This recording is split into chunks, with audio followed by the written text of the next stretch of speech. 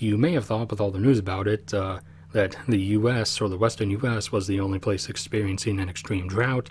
However, you would be wrong.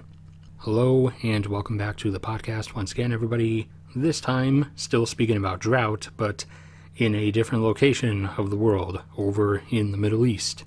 And at the moment, those are the exact conditions that the Mesopotamian region of the Middle East is in, with the two big primary water sources, the Euphrates and Tigris rivers, being between 50 and 70% below their normal levels. Obviously, the reduced level is different based on where along the point of the river you're looking. The rivers originate in Turkey, up in the mountains, and flow down through Syria and then through Iraq, where they provide the various populations' water supplies and also their irrigation water for their farming.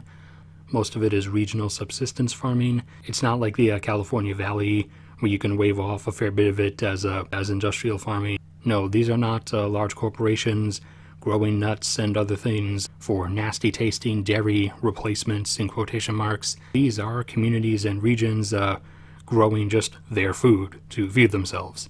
And their ability to do so is jeopardized because of the present conditions of the Euphrates and Tigris rivers, in large part being caused by the severe drought in the region, the dryness of which, in Turkey in particular at least, and even in their neighbor Greece, has been resulting in really bad wildfires over the last several months or so over the course of the summer. So the drought is the ultimate reason. Although there are some other adding or additive factors that are themselves caused by the drought just causing, in particular, Turkey to make some water withholding decisions, holding back more of the river's flow to try to keep their reservoirs from dropping too quickly, which obviously, since they're where the rivers originate, that's the most upriver region, that further lowers or cuts down on the river levels as they pass down through the downriver nations, Syria and Iraq. Now, obviously, that's resulting in even further hardship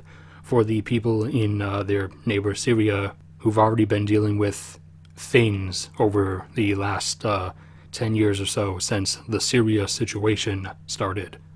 Now, I believe I did mention before this was one of the this is one of the particular areas in the world where an actual water war could end up happening in one way or another, with the other potential ones being between India and China, India and Pakistan, or Egypt and Ethiopia. This was one of the few other ones. However, ultimately, probably one of the least likely to happen, simply because all Iraq or Syria could try to make a quick flight dash over the border and bomb some of the dams. Turkey has an actual military, while Syria and Iraq kind of just don't. It's like the Egypt versus Ethiopia comparison. Also, Syria wouldn't really be making any kind of cohesive response anyways, because, you know, the Syria situation is, or has become kind of permanent, and the country internally is factionized and split, like, I don't know, 5 different ways at this point. So yeah, that's the general quick summation of it. Euphrates and Tigris are going relatively dry in relative perspective to what, you know, their water levels would otherwise normally be, and ultimately is just likely going to result in prolonged suffering as opposed to any kind of actual conflict.